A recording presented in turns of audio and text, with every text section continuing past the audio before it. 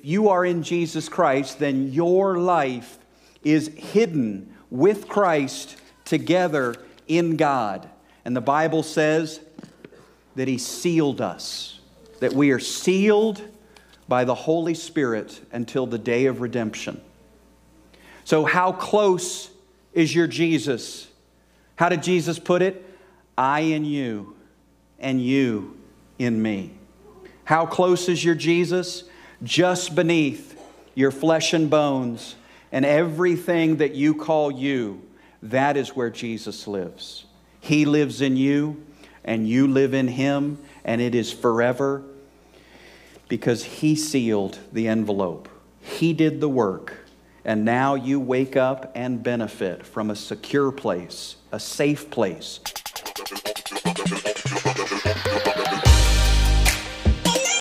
People wonder if they're cursed, if God has cursed them in some way, if God is frowning upon them, if God is disgusted with them. But this morning, the message of the cross is that Jesus Christ put all of His disgust on that cross, that God the Father took all of His frustration and put it on His Son. He became sin so that we could become the righteousness of God. Is God disgusted with His own righteousness? Is God frustrated with His own righteousness? No, you are that righteousness. That is what it means to be born of the resurrection, to be born again, to be infused with the life of Christ. He birthed you into a new creation, and you are His righteousness. You are in Christ. You are 100% dead to sin right now. That is why the Scripture never tells us to wait and beg and hope and plead for victory over sin. It says, count yourselves dead to sin and alive to God. That came to us by God's grace. So we have a feeble and weak and pathetic view of God's grace if we think we should water down God's grace or balance it with another message so that we might find victory over sin some other way. Perhaps if we balance grace and truth, we'll find victory. Perhaps if we balance grace and law, we'll find victory. Nonsense. The truth will always set us free, and here it is. God's grace is sufficient. God's grace is enough. By God's grace, we have been gifted with victory over sin.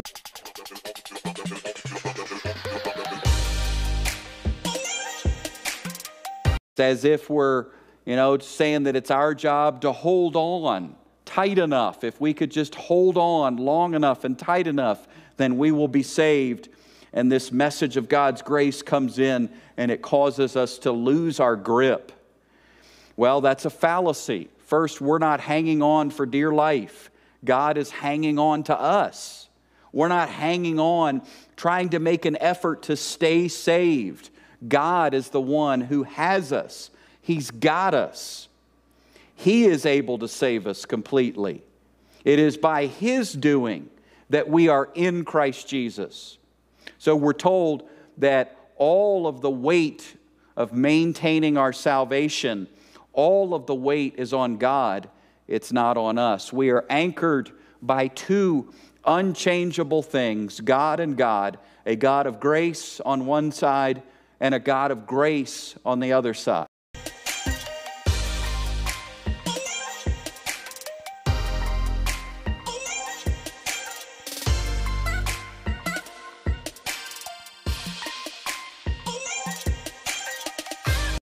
It is not about your ability to continue. It is not about your grip and the strength of it.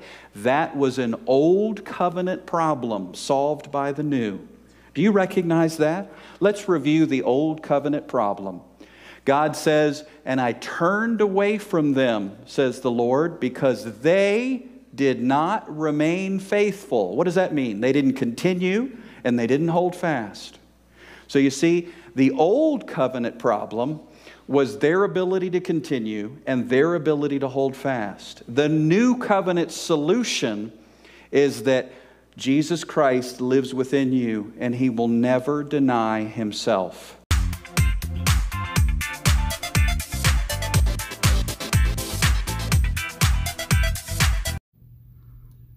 Oh man, eternal security, yo.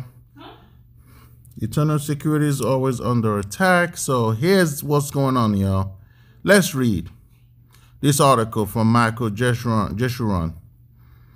God says, salvation is not of him that willeth, nor of him that runneth, but of God that showeth mercy. Romans 9:16. The Armenian says, sorry, salvation is of him that willeth of his own free will, and of him that runneth with his determination. You see a pattern? Keep reading. God says, no man can come to me except the Father which hath sent me draw him. John 6:44. Armenian says, sorry, that's your interpretation. A man, though fallen and depraved, can come to Christ if he so wills. Imagine that. And I give unto them eternal life, and they shall never perish, neither shall any man pluck them out of my hand. John 10:28. Armenian says, sorry, the child of God can and will perish if he doesn't behave. And though no man may be able to pluck them out of God's hand, the child of God can himself or herself jump out and run away. You get what I'm saying right now? So this right here is some foolishness. Or this, if you do not obey, then you're going to lose that salvation. If you do not obey, that's the word that just gets me. You must be obedient. Are you obedient? When's the last time you was obedient? I could tell you not today. Anyway, let's just kind of run down here. Finally, God says, I will make an everlasting covenant with them that I will not turn away from them. Okay? To do them good. But I will put my fear in their hearts, that they shall not depart from me. Armenians say, sorry, God will depart from his covenant children if they don't behave. And his children too will depart from him if they aren't faithful. Ultimately, salvation according to the Armenian is not of the Lord, according to Jonah 2:9. It is of the Lord and man. Salvation is not by grace alone, but by grace plus works, according to this works-based people. In the final analysis, man had whereof to glory, for without his cooperation, Christ died in vain. Imagine that, you know? So you have to do something in order for your salvation to be maintained, according to these false teachers out there, okay?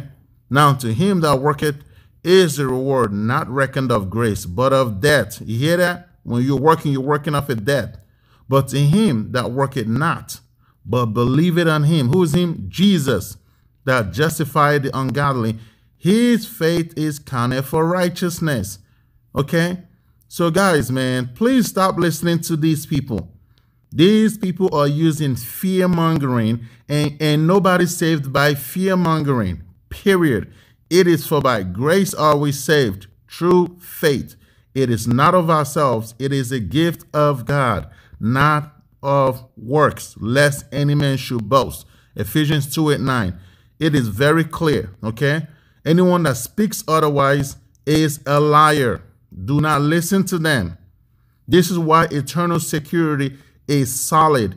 Jesus did not die for you partially. He died for you once and for all, as in eternal. This is why John 3:16, if you read it, it tells you, for God so loved the world that he gave his only begotten son, that whosoever believeth on him shall not perish, but have everlasting life, eternal life. Eternal means eternal.